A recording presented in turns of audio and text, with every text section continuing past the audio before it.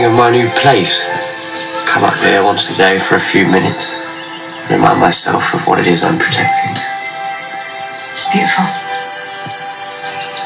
Why did you send me away? Because if I hadn't, I'd have buried you a long time ago. No, you wouldn't. I would never have let you get stuck here. Everyone gets stuck somewhere eventually, Clara. Everything ends. Except you. If you've been paying attention, I'm an old man now. But you don't die. You change. You pop right back up with a new face. No, not forever. I can change 12 times, 13 versions of me, 13 silly doctors. Okay, so you're number 11, so... Are we forgetting Captain Grumpy? Huh?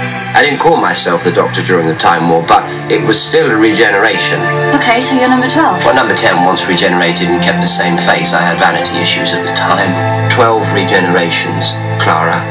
I can't ever do it again. This is where I end up. This face. This version of me. We saw this planet in the future, remember? All those graves. All of them mine. Change the future. I can't. You got your TARDIS back. Ha! Think I'm just going to fly away, abandon everyone? Of course not. But you've been protecting this town for over 300 years. Do you not think it's anybody else's go yet? There is no one else to protect it. There's not going to be you forever. It's going to end the same way, whatever you do. Every life I save is a victory. Every single one. What about your life? Just for once, after all of this time, have you not earned the right to think about that?